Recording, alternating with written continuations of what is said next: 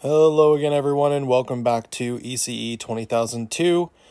My name is Art Turlip. Let's get started. So today, we're going to be covering Chapter 14. And in the syllabus, we have, should be a Wednesday. Looks like we'll be getting to Chapters 16 and 17 here on Friday. The amount of material you're going to be expected to know for the next quiz, Quiz 3, is going to be this lecture and the following lecture. Okay, so we're going to cover more on convolution today, show you how to use calculus to do that right here. So we're actually going to do the work, and then we're also going to look at some graphical methods that help build a more intuitive understanding of what these different convolutions look like. All right, so let's look at the homework real quick.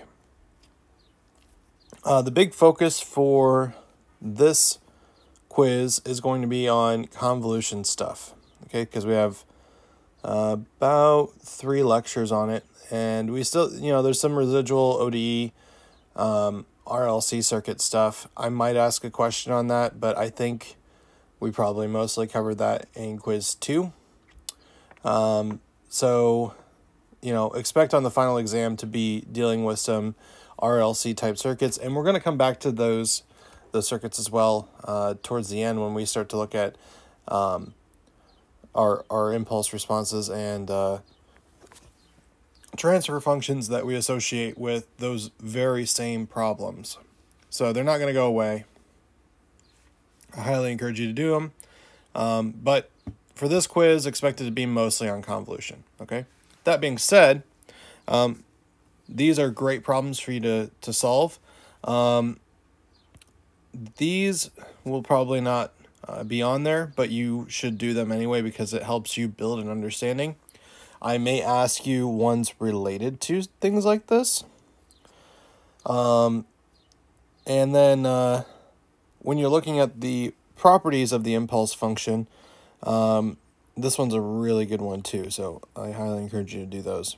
So yeah, pretty much all of these are great fodder for the quiz. And then there'll at least be one little question on how to do discrete convolution. May even be a kind of a long answer format or something like that. So have it in a form that's legible. All right, I won't accept illegible work. If I can't read it, I don't grade it. So, all right. And then this is in the future. So, no big deal there. Not as many example problems in here as I would like. Hopefully by now I've uploaded this visual tutorial onto the Brightspace page. If I haven't, here you go. Here's the link for it. Give that a watch if you're struggling with the convolution concepts. Okay, so let's take a look at the first example out of the textbook here. What we have is x of t is equal to 2 sine 4t times this step function. H of t is equal to 2e to the minus 2t times that same step function. Now, I know you're seeing these step functions and you might be thinking, oh man, this is a weird function. I have sine now and now I got to deal with this step function thing. Actually, every time you see this, you should be happy. Okay, and I'm going to tell you why. Because it simplifies the convolution. If you don't have this in there, your convolution gets a little cranky. It's a pain in the butt. All right, we'll just leave it at that. So this actually is going to simplify our integral, all right, quite significantly, in fact. So rejoice, be happy. What we want is to, and we'll do this in red because that's noticeable, find y of t. Where was it? Was it lost? I don't know. It's equal to this thing. So maybe we can find it that way. All right, here we go. We're going to do this this convolution. So recall our definition. I'm not going to use that. I'm going to use this. And there's another way you can write this, right? You can look at it like that. These two are convolved together and they are a joint function of t, or they form a function of t. It's defined as this integral from negative infinity to infinity of x of tau with multiplied by h of t minus tau. And we integrate over tau. Okay, that's our formal definition. You should remember that from last time. Okay, so now what we do is a substitution jutsu. Sorry, that's all I got, guys. I'm running out of material, okay? All right. Anyways, let's put this stuff in. So we have 2 sine of 4, but it's not t anymore, it's a tau now. So there it is. U of tau. We have to replace that other t here. And then for h, we're replacing our old t's here and here. Oops, I forgot a parenthesis. There and there.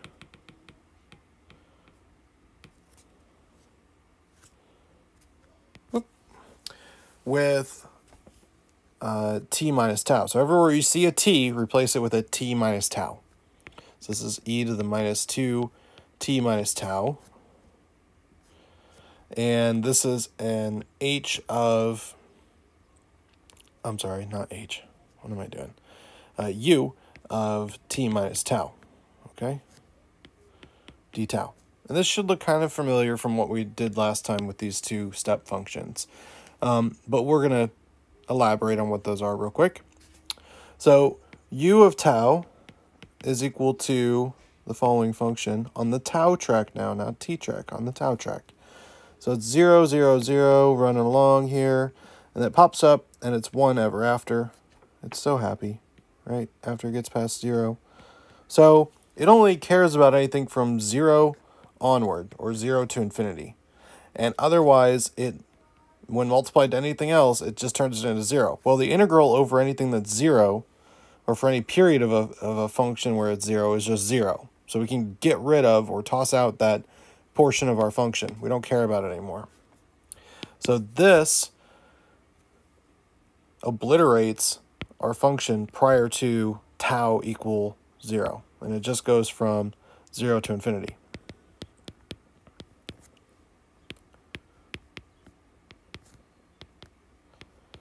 Now what about this one? Well, let's have a look. Because this should do a similar thing. And it does. So if I look at u of t minus tau, we know what this function looks like. We talked about it last time. It has, remember, wherever this argument, interior argument is equal to 0, is where my drop or rise is, right? So it's when tau, recall that we're running on the tau track. Our function is effectively of tau right now. That's what we care about. When tau is equal to t, this has a drop. Okay? So that's right here at tau equal t. And it drops off. All right? So, same thing for this function, except we only care about stuff prior to t. So from negative infinity up to t is the only region I care about. Well, I don't care about anything until I actually get up to 0. So this whole area here is shot by u of tau, right? It doesn't matter. It's already 0. So the only region I actually care about then is from 0 up to t. And that's going to become my new, that's kind of a funky way to draw that, from 0 up to t, okay? And so that becomes my new limit of integration. So I have 0 up to t.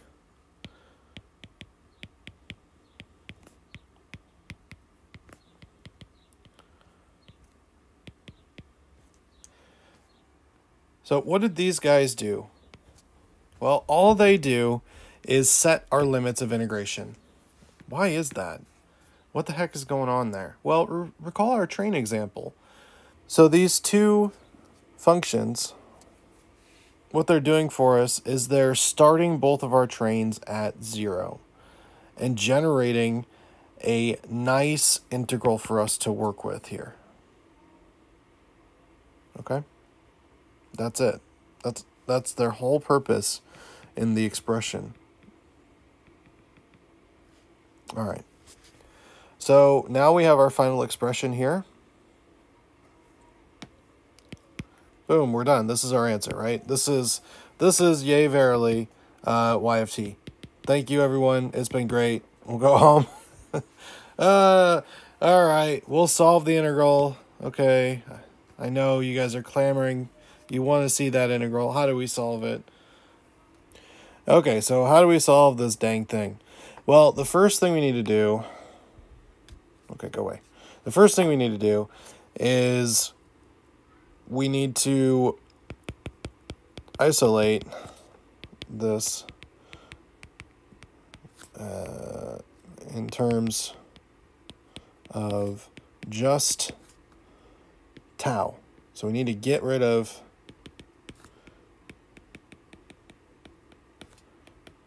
if we can. Okay, we need to get rid of that t if we can. So how can we do that? Well, we actually have a couple constants here too that we can pull out as well. But this expression can get broken up. So we have 4, and if you split this exponential up, you end up with minus 2t, and then it's multiplied to that e to the plus 2 tau, right? So we're just left with sine of 4 tau, e to the 2 tau, d tau. This is much more manageable. And so from here, what we're going to do is use integration by parts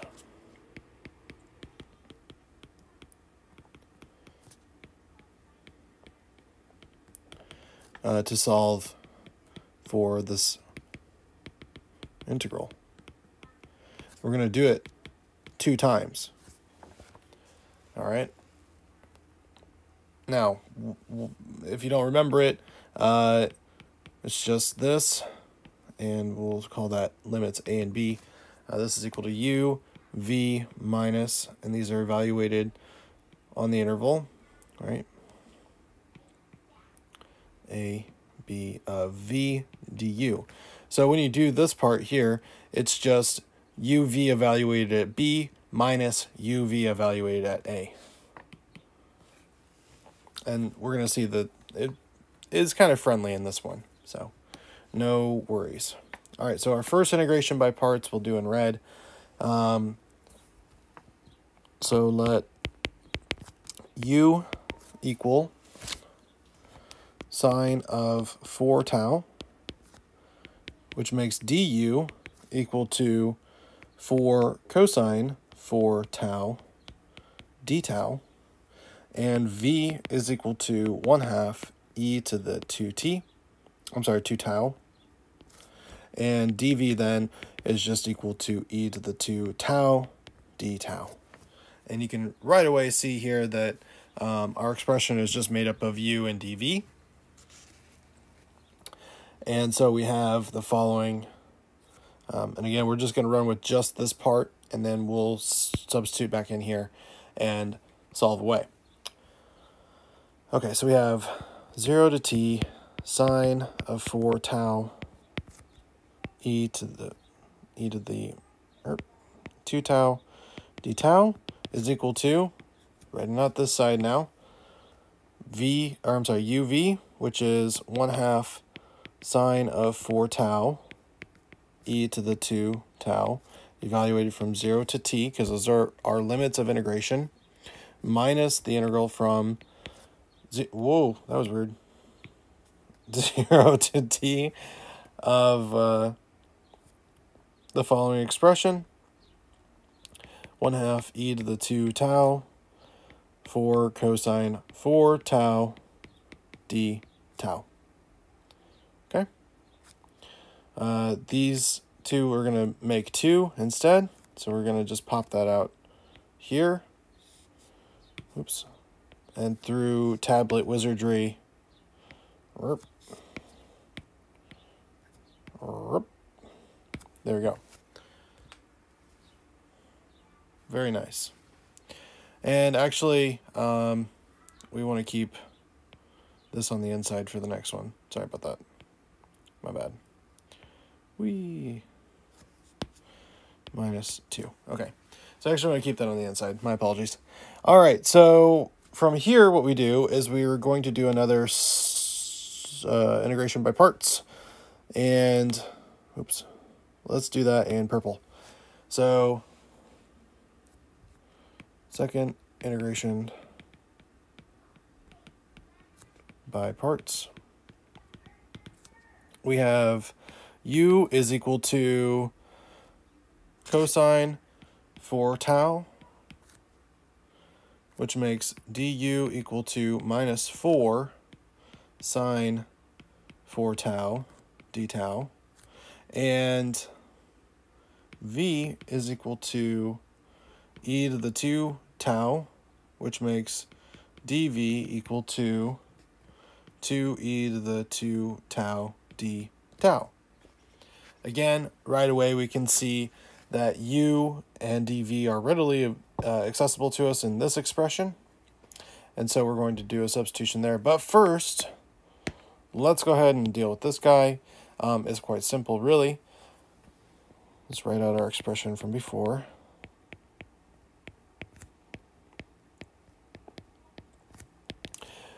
This evaluated at 0, right, as it comes in here, is just 0, so I don't need to worry about subtracting that bit off. And, well, I just replaced t with, or tau with t in here. That's easy enough to do. 4t e to the 2t. Okay, that part's done. Perfect. And now I'm going to write the rest of the expression here. Oh, I promised we'd do this in purple.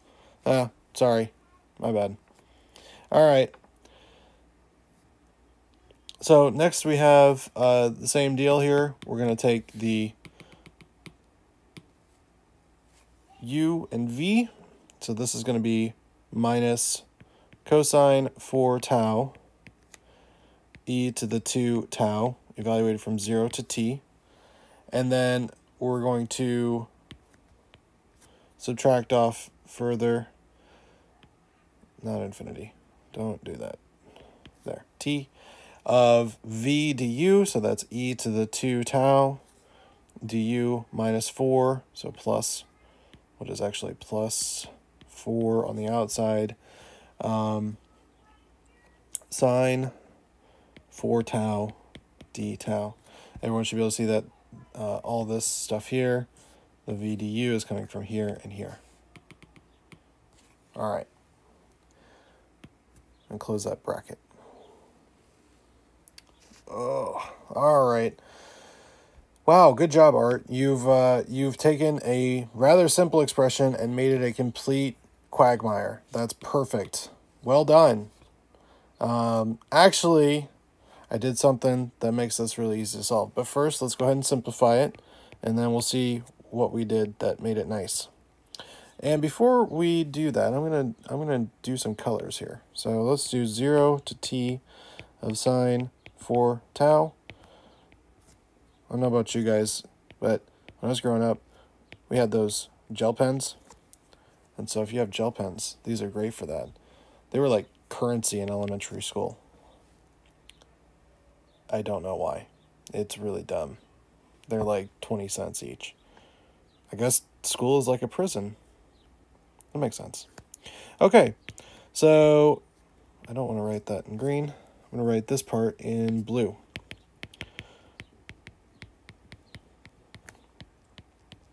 Okay, evaluating this integral here, we have minus cosine of 4 tau, but this is at t, and e to the 2t again. And then that's minus, so then we have plus. This whole thing evaluated at 0. Well, cosine at 0 is just 1, and e to the 2 times 0 is 1. So this just becomes 1. And then that minus sign distributes over to the 4 as well. So this part here was just this part here. All right. And let me actually change my colors again here. This is minus 4, 0 to t, e to the 2 tau, sine 4 tau, d tau. All right, and I'm about to use some crazy algebra. So check this out. This guy is going to become, you can call it whatever you want, right? When you do these variable substitutions. Since I have my math license, I'm going to call it Spooky Ghost, all right, like from Pac-Man. There we go. So minus 4 Spooky Ghosts. And Spooky Ghost is what we're solving for in the end, right? So it makes life easy. So we have 1/2 sine 4e to the 2t minus cosine 4t e to the 2t plus 1. All right, so all I got to do is move this part of the expression over to the other side. So I have 5 Spooky Ghosts is equal to 1/2 sine 4t.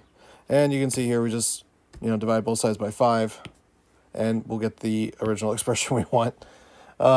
Spooky Ghost aside, I don't know. If you're going to do a variable substitution, why not make it fun, right? Okay. I could have called it A or something. I don't know. That would have been boring, though. Okay, so you should be able to see where this is going to end up.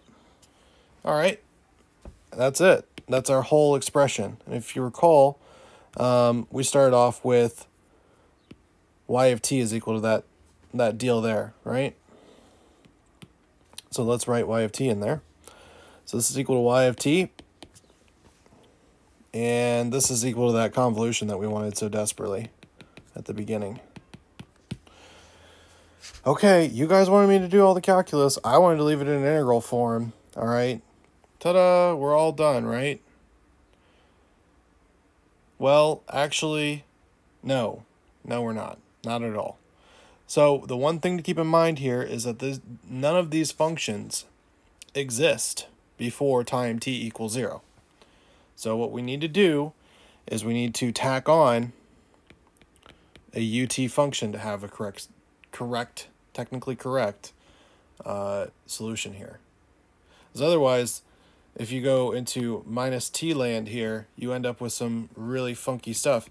In particular, with these exponents, right? These exponential decays go like this.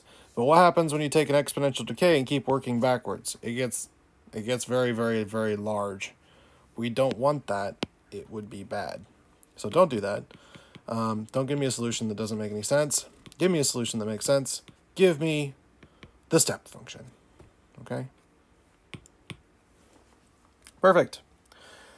There we are. All said and done. Good. We're happy. Yes. Got an example. Of course we're happy. Okay. All right, let's start example 2. Now, this problem is a little odd at first. I'll grant you that.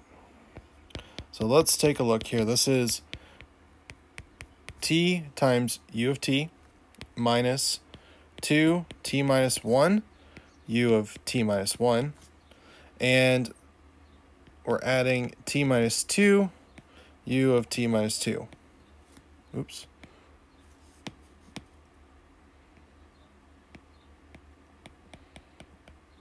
Okay, and we're going to convolve that with the function. Really doesn't matter what it is, to be honest, but the focus here is going to be on our x. Okay, so keep an eye on x as we move through here.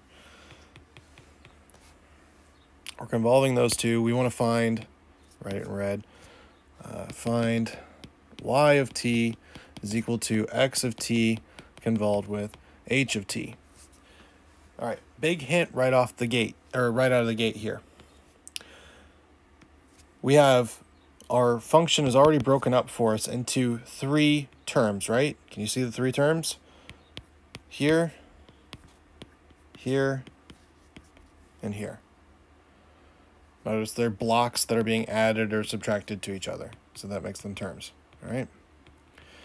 Another thing to recognize is that inside each one of these terms, t is consistent. What do I mean by that? Well, in this block here, it's just t and t. All right, so t is consistent, whatever the heck that means. Inside this block, I have t minus 1, and I'm taking u of t minus 1. Actually, this is very nice, and whenever you see this behavior, this is good, okay? We want to see that. Why? Because that means that this function can be re-expressed as something, as a function of not just t, but a function of t minus 1, i.e. we can do a nice substitution in here, okay? Now, if we look further at this last term, we have t minus 2 and t minus 2. There isn't a t sitting by itself. There's not a t, natural log of t or something like that. It's just t minus 2's everywhere, functions of t minus 2. So now we can see that these three terms can and should be treated separately. Let's look at the textbook real quick. So if I graph these out, it's just 3 pieces, right? And you could build this function together and say, well, this is the final function. Let's go ahead and convolve that with h of t, right? Bam, I've figured it out. This is what the function looks like. Well, that would be fine and all. And as a matter of fact, you'd be well within your right to just take this triangle and go nuts. But there's actually an easier way to approach this problem using substitutions. So what can we do? Well, what do we know? Let's go ahead and just take all this stuff right now and chuck it in the bin. Okay, let's just ignore that even exists for the moment. So let's take x1 of t is equal to t u of t. Then we'll call y1 of t.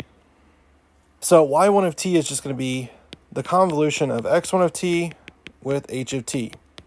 Now, knowing our convolution rules from last time, recall that x1 of t plus x2 of t plus x3 of t. Whoa, okay. There we go. Convolved with h of t is equal to x1 of t convolved with h of t plus x2 of t convolved with h of t plus x3 of t convolved with h of t. Okay, this is the distributive property. We should all know that. We should all be familiar with it. It's just distributing that convolution, right, over to my 3 terms. It's distributing it over terms.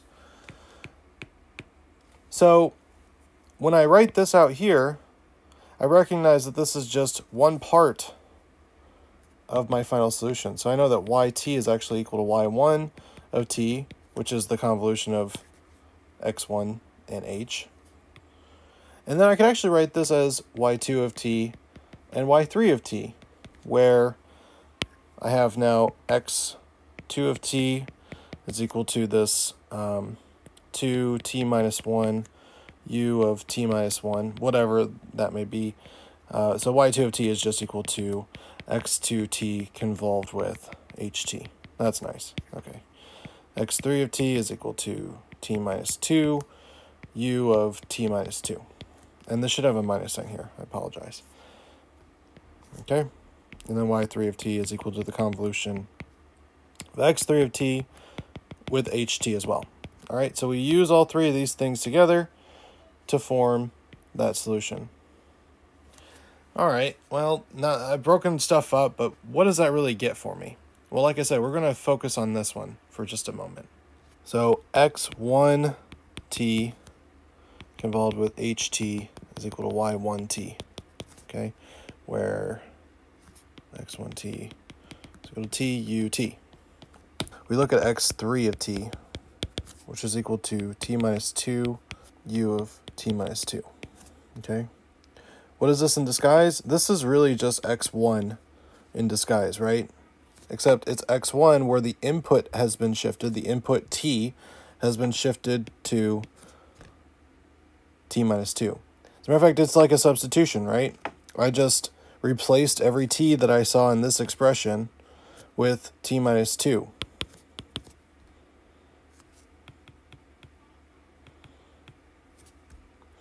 So that's actually pretty handy, and we'll see why here in a second. We can do the same trick with x2, by the way.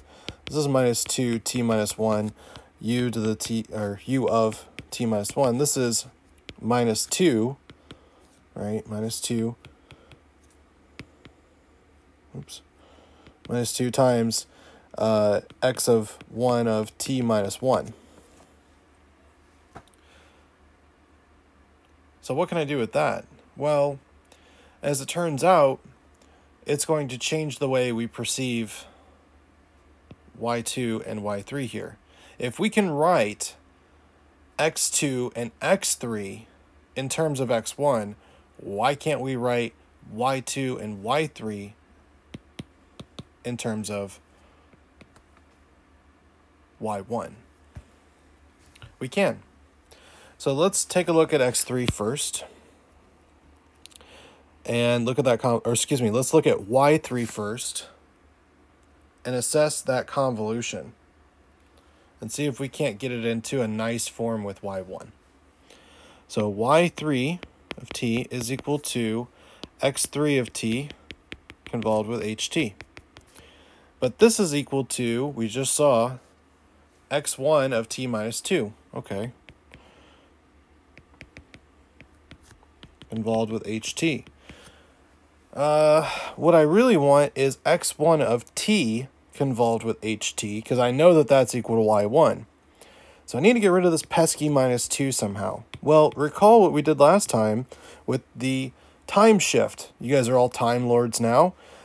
We know how to do time shifting. Let's do a little bit of that and see if that clarifies anything for us.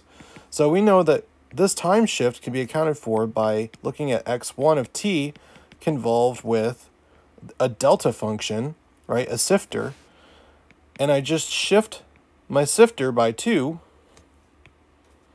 and it'll give me back x1 of t minus 2, right? That's equal to that part. Oops, I'll leave that in there. So if that's the case, then I just have this expression now is my old version of this. These are all the same. And h of t just sits on the outside. Well, by my commutative rules, right, and my associative rules, I can actually change this around a little bit. I can rewrite this as x1 of t convolved with ht, and I'm going to stick this delta t minus 2 and tell it to just hang out over here. Okay, you just chill out, relax. Let me deal with these guys first. So now I actually have that x1 of t convolved with h of t, and I know what that is. That's equal to y1 of t. And now I'm convolving y1 of t with that delta. Well, that rule that we just did applies backwards for y of t, or y1, so this is actually y1 of t minus 2. It's just time shifting my output function now. Now we're getting somewhere. So I know now that y3 is just equal to y1, but time shifted. Same thing happens for y2. y2 is just equal to minus 2 y1 t minus 1.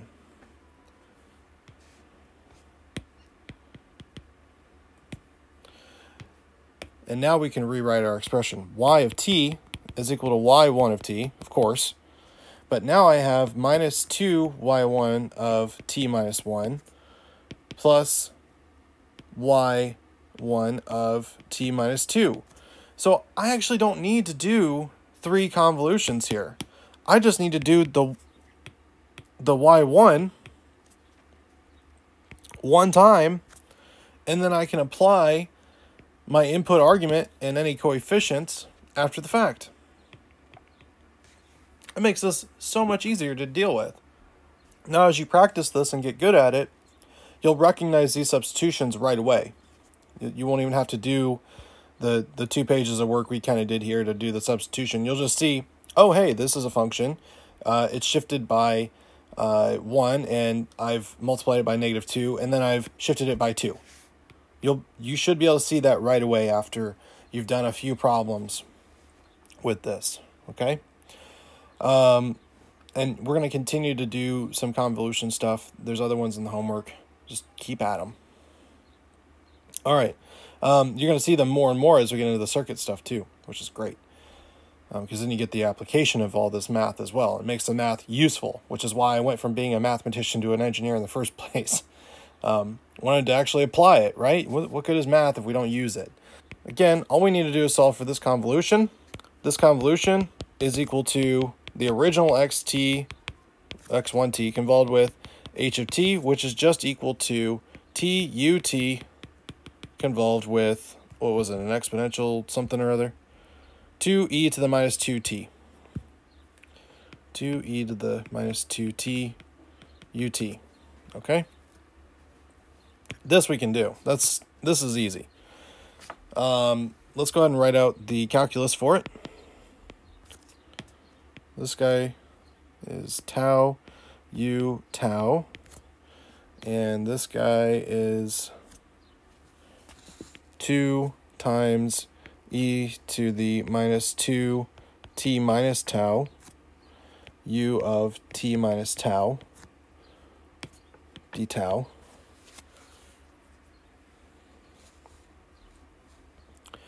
We recognize from last time that we can rewrite our limits of integration. This should go from 0 to t, and everything collapses a little bit here. We end up with just tau, or 2 tau, e to the minus t to t minus tau d tau.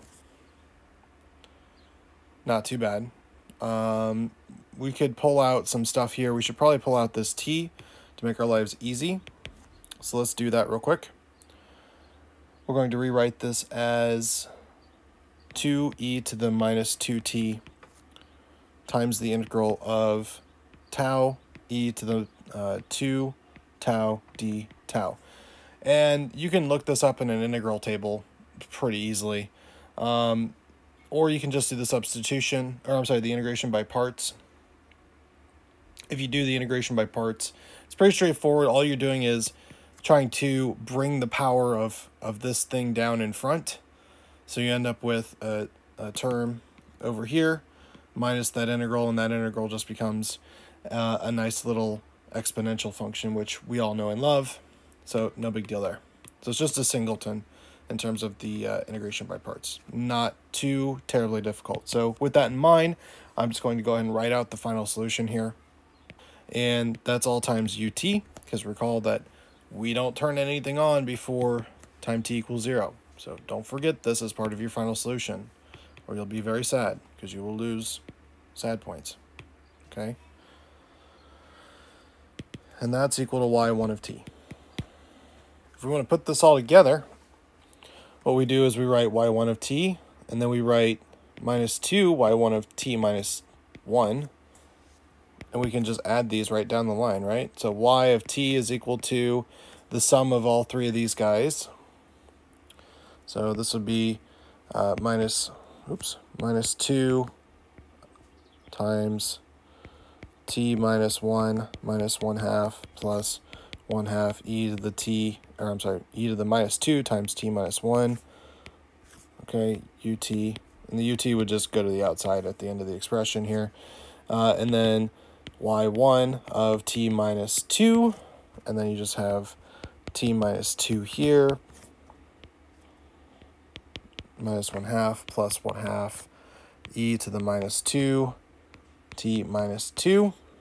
Okay, and then you just add all these together, right? and that is equal to your final solution yt, which is your convolution of the original expression with the 3 parts, right, with h of t. That's it. All right, graphical convolution. So for this part, I'm just going to walk and talk through the book a little bit. So what we have here is a display of 2 square pulse functions. One of them, let me zoom in here a little bit. One of them is this red dotted one here. You can see that here. And the other one is this blue dotted one. Okay, and their convolution at each time point, okay, is displayed for a couple of samples here as we move through. So when we first start off, what we have is the following. We have the red coming in like so, and right at t equals 0 is when these two meet. Okay, and one is slightly taller than the other, and they're defined right here. So the book goes through an interval by interval approach. So the first interval is when, t before 0. So before 0, nothing happens. It's just 0. Okay? During the second interval, we go from 0 to 2. Now, why is that? Well, the length of this pulse here for this first one, let me make sure I get my colors right here. So F is blue, so we're good. So the length of this first pulse is 3 from end to end, and the height of this pulse is 2.5, okay? And then our other pulse here has a height of 2, and it goes from 0 to 2, so it has a length of 2. So an interesting thing happens here. When you're looking at this, right, this has a length of 2. I am gaining more and more and more as I push this guy through the other function here. This has a width of 3. This one's F. This one's H. Okay, I'm pushing H through F. And as it's going from 0 to 2, I am constantly increasing the area that I have overlapping. So you can see here at time t equal 1.5, I've pushed almost all the way into my other function, my f function, okay? Here's h, and h is too wide, so you can see here this is 1.5. I've pushed 1.5 units in time in, and I'm left with just 0.5 units hanging outside. So the only overlap I have, multiplying 2 by 2.5 by 1.5, right? So 2 times 2.5 times 1.5, right? And that's going to put me right here. So you can see how this grows gradually. If I had at 1, for example, keep this even more simple, this would be 5 times 1. That puts me right at 5, right? So the amount of h inside of f, you multiply their heights together. This only works, by the way, for these square pulses. In other cases, you're going to have more complicated geometries that you're going to have to calculate the area for if you're going to do a graphical approach and not a calculus-based approach. Now, after it's been completely enclosed in here, meaning at 2, which would look like right at this point, remember this width here is 3, and this width here is 2. So I have an entire second, right, between here and here. I have 1 second where this is as much as it can be, h is inside of f, all right? And so their overlap is complete. So I have, and the total amount of overlap is just the region, let me do it with this one, it's just the region where this guy overlaps with this guy, and then you multiply them together to get that. All right, so a second later, after we've what I would call saturated, right? I'm completely stuck in here. I finally get to 3 on this boundary, and I start to emerge back out the other side. Start to merge back out the other side here from F. So H starts to emerge back out the other side from F. And so the area under here, I should probably do this in a different color. The area under here, their overlap, is starting to shrink again, i.e. this is going down again. So you can see these 4 different regions that we have. We have this region before they intersect each other. Then the trains are crashing into one another. And then they've completely crashed into each other, right? One train is completely inside the other train. And it stays that way until it emerges back out the other side of the first train, i.e. F of t. In this case, he has a lambda here. I find that confusing because we use different letters for things, but you know, you can treat lambda just like you would tau. Not a big deal. Why? Because it's just the area under a box, and it's the gradual changing of an area under a box, so it's linearly increasing. There's no funny shapes happening here with this function. Or better yet, I shouldn't say that. I should say there's no funny shapes here or here, right? So that's why. Okay, so that's the first example. So this exponential function is coming in here. Remember, the exponential decay function looks like this. So we've turned this train around,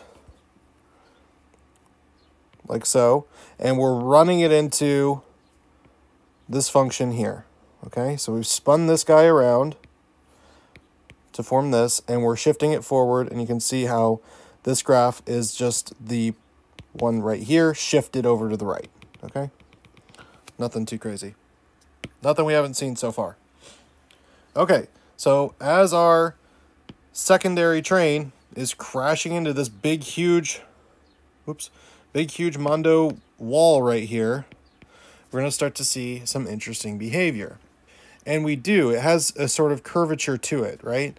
It's not exactly an exponential per se, but it has some of that nature in it.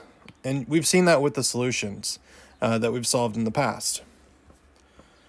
So when we convolved an exponential function over, we ended up with another exponential function. And actually, in the case that we did for example 2, we had an exponential function running into 3 different step functions, right? So which are similar to these square pulses. So this should come as no surprise, this shape. It's a little shark tooth.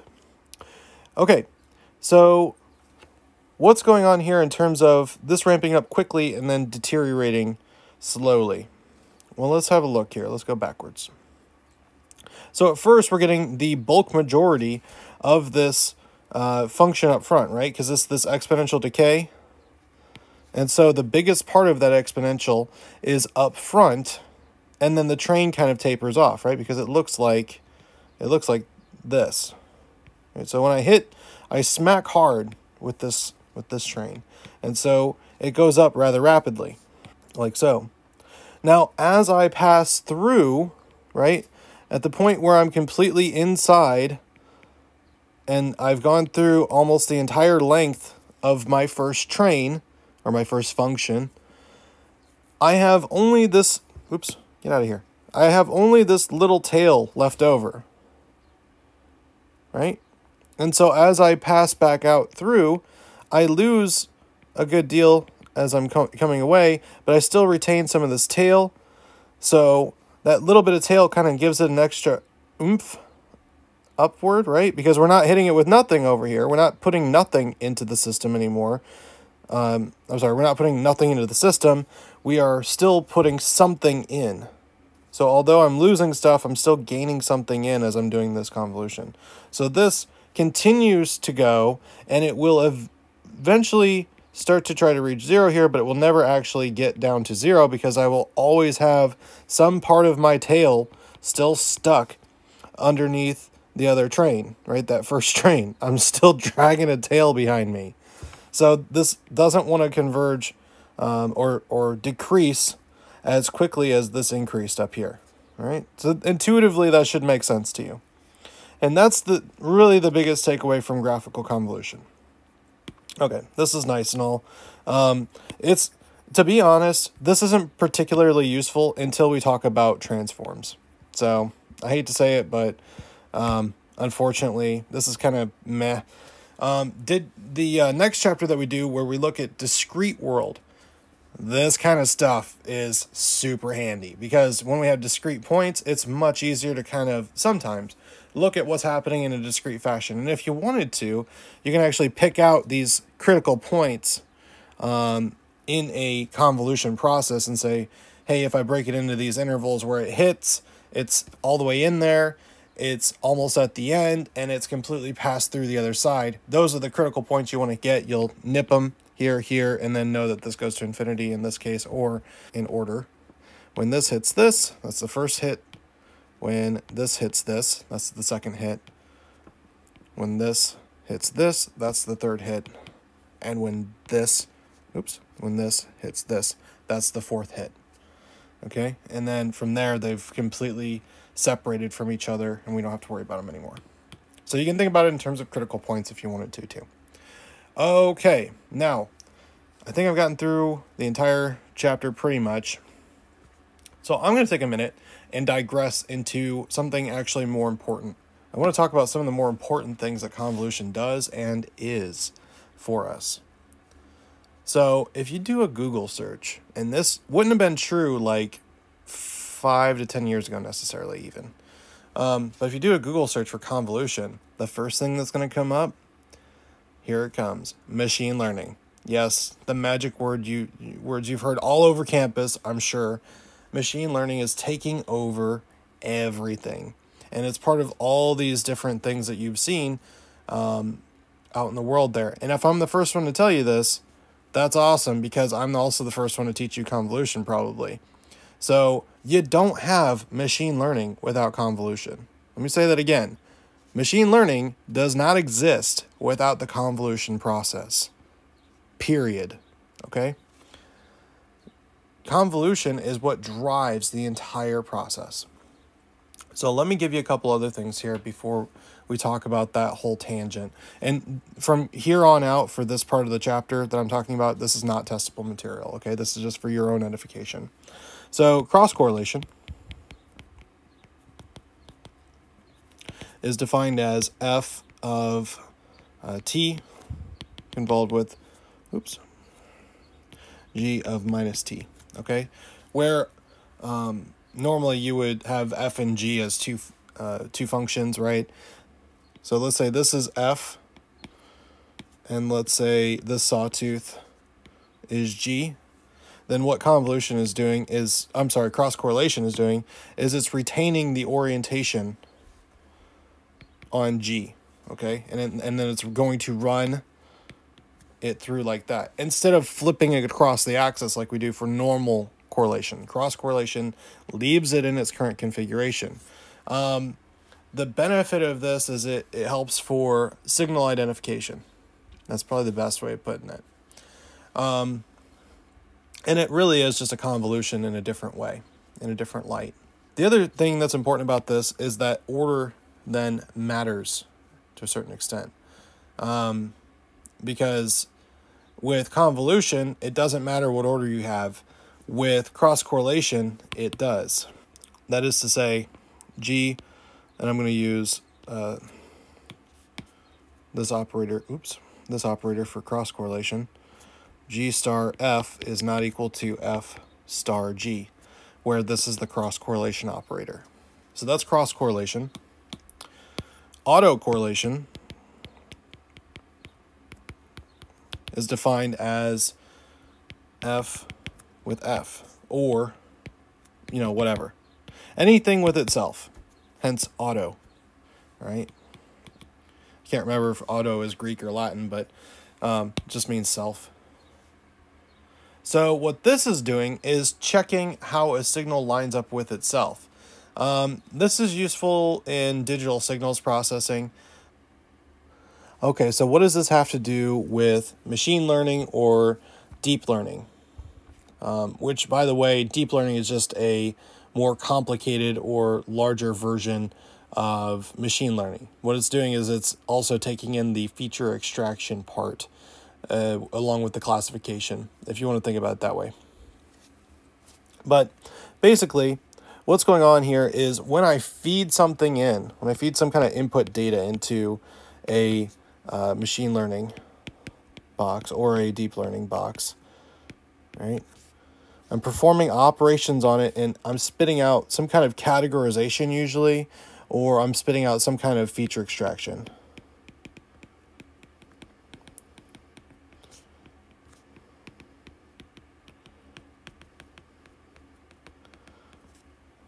Or sometimes it's just in some cases you actually can perform some kind of transform and a not well-defined transform on the original image. So anyways, but what's in this box? That's really the question of the day, right? What's in that box?